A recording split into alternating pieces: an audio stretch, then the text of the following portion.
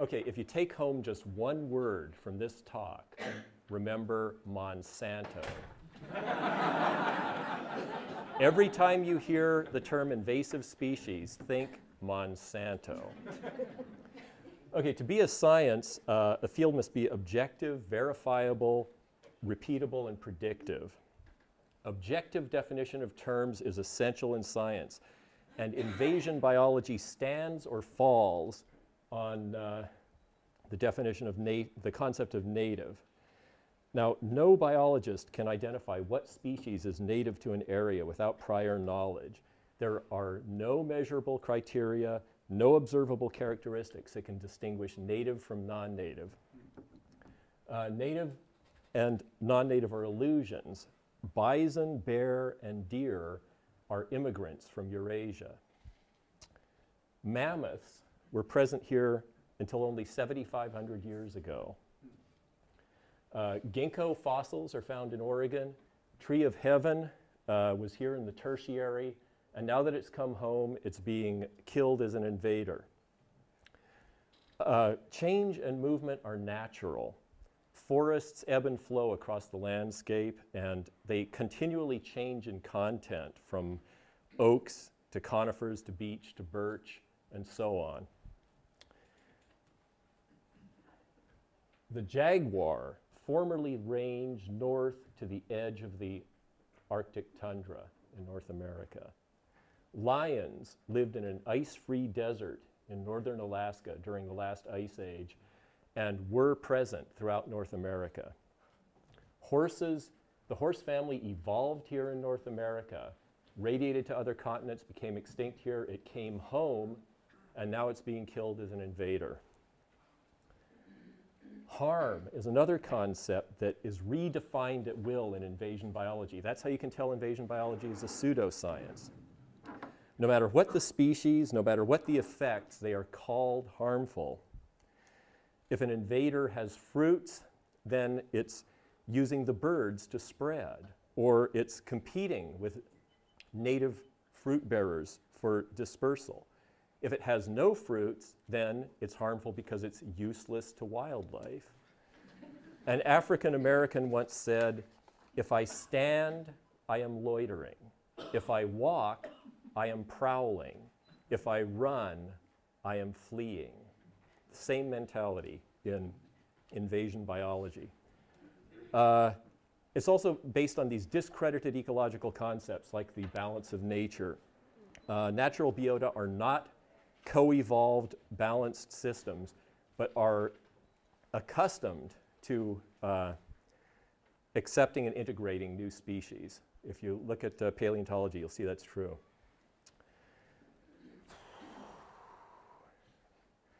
Oh, and in fact, in all cases throughout the world, including the oceanic islands, invasion has increased biological diversity at all levels. Invasion is also entirely natural. Note this dense invading monoculture. This is the native bracken fern. There is no scientific model that can distinguish this from an alien invasion. So cause or symptom. These are the true causes of invasions. Invaders are disturbance indicators. They're symptoms of abuse of the land or pollution or changes like that. So, okay, a reality check. Purple loosestrife, poster weed of invasion hysteria. It's said to form monotypic stands, destroying waterfowl habitat. This is untrue. A study of 258 plots found higher bird densities in loosestrife. Another study found no significant difference in plant species richness, regardless of the density of loosestrife. There is no scientific justification for loosestrife control. Salt cedar, it's called an ecological disaster, one of the nation's worst weeds, said to crowd out natives and destroy river ecosystems. Yet plant diversity is actually greater in salt cedar stands than in native cottonwood, and bird and insect species richness and density is equal to native vegetation. In fact, 90% of the endangered willow flycatcher nest in salt cedar. There is no evidence that it harms river ecosystems. Eucalyptus, it's said to invade and destroy ecosystems, killing plants and birds. Note the dense native shrubs at the base of this eucalyptus. Studies found 47 species of native birds using the tree in California, and the understory includes 36 plant species. These photographs were taken at the base of a eucalyptus trunk.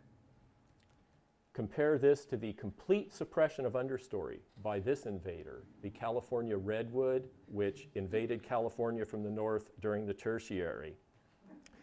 Monarch stands are the preferred sites for, eucalyptus stands are the preferred sites for overwintering monarch congregations, and this clear cut is what the nativists are doing to our groves in California. Yellow star thistle, it's said to be of no use to wildlife. This bumblebee doesn't agree. The camouflaged hunting spider, skipper, a butterfly. These are a couple of species of wild bees. Okay, note the sharp ecotone at the barbed wire fence in the 1999 photograph. Dense star thistle on this side. Barbed wire cannot stop thistle seed. This proves that the thistle is a symptom of past land use. Note that 10 years later, the star thistle has receded, native shrubs have increased. This is entirely without any management at all. Hydrilla, it's called Florida's most aggressive alien plant species, yet it supports the highest bird species diversity in Florida and the highest fish density and biomass, with 6 times the density and 5 times the biomass as the native Potamogidon. There's other causes of invasion. Invasionists claim that invasive species caused Australian mammal extinctions, yet these occurred only after the genocidal displacement of the Aboriginal peoples and the consequent loss of their traditional land management practices. In the Southwest, bird diversity dropped after Indian farmers were forced from the land to create protected parks. Amazonian Indians increase rainforest species diversity, and traditional Swiss grazing practices increase alpine meadow biodiversity. In Africa, traditional peoples have maintained the planet's greatest remaining megafauna. We can be good citizens of the planet. We can live on this planet, and everything we do is not harmful. Invaders are commonly beneficial. The zebra mussel cleared polluted water in Lake Erie and increased the catch of native yellow perch 5-fold.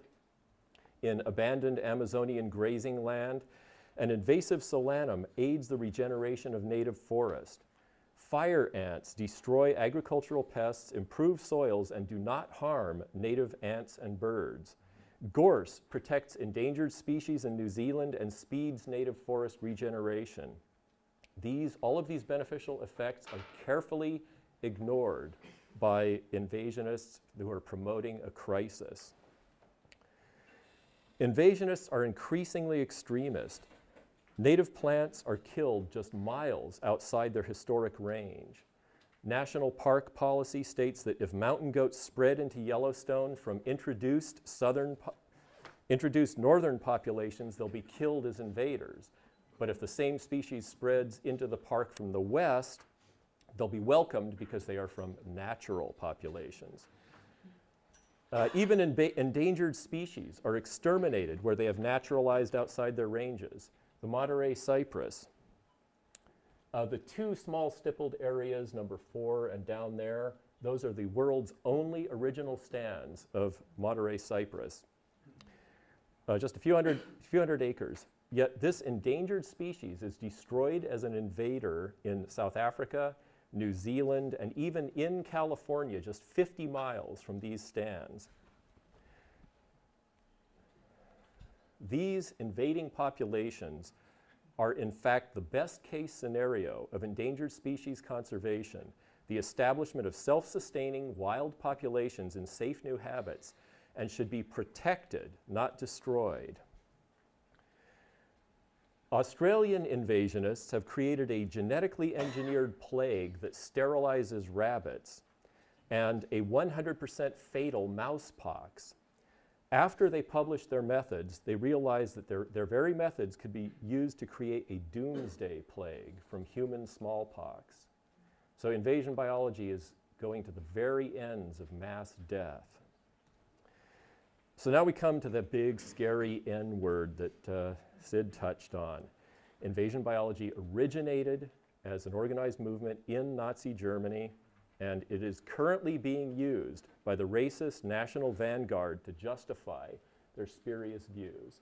This is Adolf Hitler shaking hands with Alvin Seifert, the man who was charged with cleansing the German Reich of non-native plants. 40 years ago, the threats to nature were pollution, pesticides, poisons, bulldozers, and chainsaws. Now we are told that the greatest threats to nature are wild plants and animals.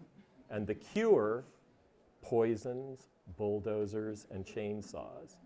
Now ask yourself, who does this serve? Follow the money. Follow the money. Invasion biology is deeply corrupted by the herbicide and regulatory industries. Anti-invader publications that call plants pollution and chemicals the cure are supported by herbicide manufacturers. The exotic pest plant councils are herbicide industry front groups. Monsanto employee Nelroy Jackson was a founding board member of Cal EPSI and was on the National Invasive Species Advisory Committee. His job at Monsanto, developing new markets for herbicides. Monsanto booth at a Cal EPSI meeting. Now, how can we tolerate this corruption of environmentalism by industry? Monsanto brought us PCBs, Agent Orange, Roundup, bovine growth hormone, patented plants, genetically engineered crops and foods forced on farmers and consumers, and harassment of family farms. So when Monsanto tells you they want to help nature by extending herbicide use into parks and wildlands, do you believe them? No. Okay, most control programs are futile and are expensive giveaways to pesticide manufacturers. The Murex fire ant spraying program wasted hundreds of millions of dollars with zero success and actually killed native ants, allowing the fire ant to spread. Over $1 billion was wasted spraying DDT against the tiger mosquito with zero success, and massive spraying against the gypsy moth only exterminated native butterflies. If your aim is to poison the land and water, wreak havoc in ecosystems, and funnel billions into corporate coffers, yes, these programs were successful. Government agencies use invasives to increase funding and control. In the corporate state, regulations that are allegedly to protect the environment are actually designed to disadvantage small farms and grassroots efforts. New regulations, invasive regulations, prevent farmer-to-farmer exchange of seeds and crops and biological controls. This is the corporate theft of the biological commons. Invaders are called the second greatest cause of endangerment. This is untrue. Only another minute? 1 minute. Okay. Less than 6% of endangered species are even affected by invaders, and the claim of $137 billion in costs, also fiction. I used Pimentel's exact methods and came up with a figure of $11 trillion in benefit just from the zebra mussel. Okay, really quickly, see the sidebar. This is from the peer-reviewed Journal of Ecological Restoration. Sidebar says, research under buckthorn shows that the soil under buckthorn may be nitrogen-rich and devoid of soil microfauna. These are scans from the article. Buckthorn was colonized faster and reached higher levels of microarthropods than all other types except cherry. Shannon diversity was comparable. But then the sidebar, devoid of soil microfauna. What is going on here? Am I the only person on the planet that read that paper? Okay, scientific misconduct includes false or misleading statements and omission of material facts. A fact is considered material if others would alter their conduct in reliance upon it. The repeated failures of invasion crisis promoters to disclose contradictory data are serious. I believe that, okay, billions have been spent on control projects that are unjustifiable and have been based on misleading statements and the omission of facts by scientists and bureaucrats. And I believe